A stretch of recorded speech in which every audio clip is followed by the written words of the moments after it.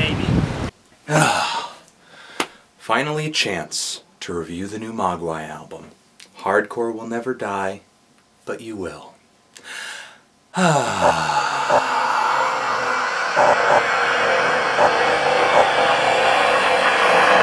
Before we get into this review, down there in the D-Box, check out a new track from Beach Fossils that you can download, and also a music video from a black metal band who I hope to be reviewing their latest LP this week. Their name is Vreed. Hope I'm pronouncing that correctly. It's pretty badass melodic BM.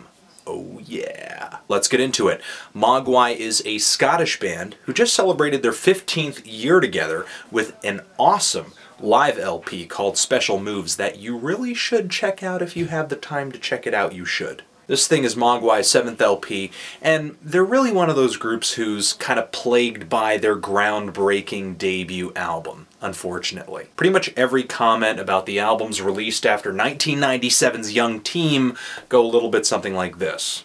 Yeah, it's good, but Young Team is way better. And this album is already suffering that fate too, unfortunately. And it's okay if you like one more than the other. That's fine. We all have preferences, but I'm here to say that the assumption that Mogwai no longer has it is bullshit. More or less, Mogwai has always been relegated to the genre of post-rock, but to me, this is their most conscious effort to move in a different direction. Rather than basing their instrumental rock songs on really soft interludes and loud crescendos, they're being pretty straightforward with their volume this time around. But Hardcore Will Never Die is still a complex challenge to the attention span, because instead of hitting you over the head with a loud change in volume, oh, it's changing, here you go, it's really obvious, hey! Mogwai subtly layers more guitars, drums, synthesizers, and effects into a pre-existing groove, kind of creating this layer cake. Every song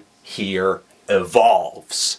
It's just dependent upon you to take the plunge and just realize how much evolution takes place. Even on the simplest, shortest track here, San Pedro, these heavy, beefy guitar riffs getting downstroked, and then this other guitar flies in on the right channel. There's another guitar in the background getting tremolo picked. All these guitar parts are morphing and changing, and then the whole song breaks down into halftime, making it almost moshable.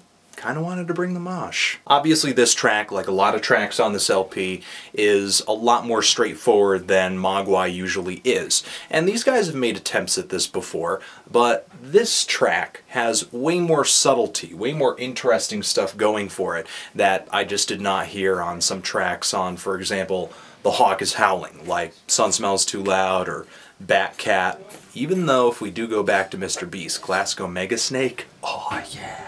Mogwai is definitely simplifying or compacting their formula, and they're sounding really good doing it. They're really not milking every single moment like they used to. One production move I question, though, are the vocoder vocals on George Square Thatcher Death Party, though I did like the vocals on Mexican Grand Prix. And speaking of Mexican Grand Prix, the pumping bass line on that track, the really constant drums, the repetitive phrases.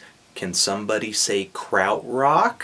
It sounds like Mogwai's been digging on a lot of noi and harmonia to pull that kind of thing off. And in light of the sound of Mexican Grand Prix, that whole same volume, subtle layers approach is really what kind of feeds this entire album. It's another really consistent release for me in the Mogwai canon. Each of their albums kind of have a certain theme or a certain idea, and I feel like the idea this time around is just making that Mogwai sound just more in your face. Though there still are some moments here where, you know, I felt like it could have used a crescendo, or it could have used a point where it got quiet, like the opener. I'm feeling a light 8 on this album, enjoying it a lot. Enjoying it a lot every time I listen to it. If you're in the market for an instrumental rock album full of really mesmerizing jams and grooves that just build and get thicker and thicker and louder, then bam, Hardcore Will Never Die, but you will.